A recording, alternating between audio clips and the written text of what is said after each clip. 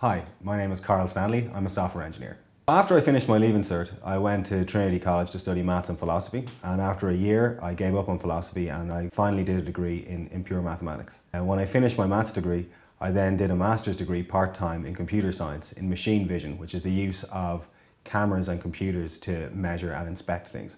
I think the most important personal qualities to have as a software engineer are patience, because you're going to spend a lot of time figuring things out.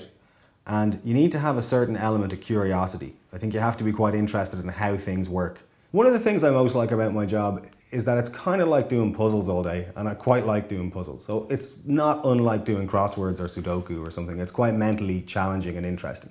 Right now I work for a company called Ticket Text, who are a mobile ticketing agency and technology provider. What we do is we allow people to buy tickets to events that get delivered to their mobile phones as a barcode, which they can then use to gain access to the event. The scanner has a small camera inside it, and you can present the phone to the scanner. You just hold the phone up to the scanner and the scanner sees the barcode, which it either looks like a 1D barcode, which is the kind of thing you might see on the side of a cereal packet, or a 2D barcode, which looks like a little square full of dots.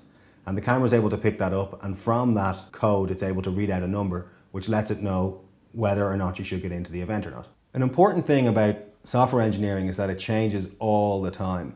So it's very important to keep abreast of new developments, to read stuff online, to read blogs, to read magazines, and to try to puzzle things out and find out what new things are coming over the horizon. Since I started, I used to write in C and C++ and Perl and PHP and Java, and now I'm writing Python, which is my 6th computer programming language.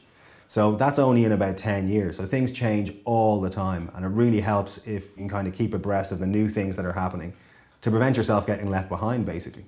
Being a software engineer is good if you're interested in having a good work-life balance, because it pays quite well. Most of the time it's a 9 to 6, Monday to Friday sort of a job, so you don't end up having to work unsociable hours or having to spend a lot of time away from your family. If you do like to travel, those options are there, because there are plenty of software engineers who travel the world meeting with customers and meeting with clients and finding out what kind of things they want. There's a lot of different approaches you can take, or there's scope for all kinds of different lifestyles in this industry.